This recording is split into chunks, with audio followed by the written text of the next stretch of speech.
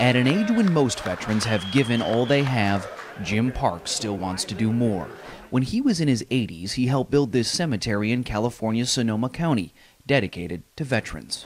One nation, under God. Parks is still serving the country he fought for in World War II. That's what drives me. That's what's keeping me alive. His latest project is a flag that he designed with a simple theme: Veterans Remembered. I think it's just ludicrous when you think of the fact that the active branches of the military, all 5 of them have a flag. Even the Surgeon General has a flag. But the average veteran does not. So Parks, who today turns 93, dreams of having that flag fly in all 50 states, a campaign he wages from his bedside. Parks' daughter, Ella Steinberg.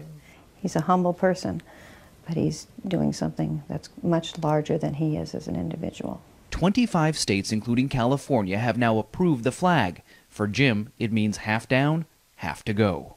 Those veterans should be recognized, and that would be accomplished simply by making this a national emblem. It's always going to be not just a Veterans Remembered flag, it's going to be my father remembered flag.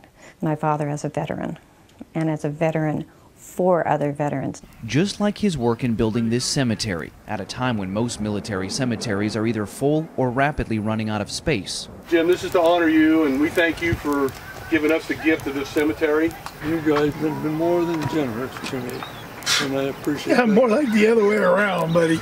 Parks says he will not rest until he is laid to rest, making sure that all veterans are honored and remembered. Order, arms! Thank you, Jim. Ben Tracy, CBS News, Los Angeles.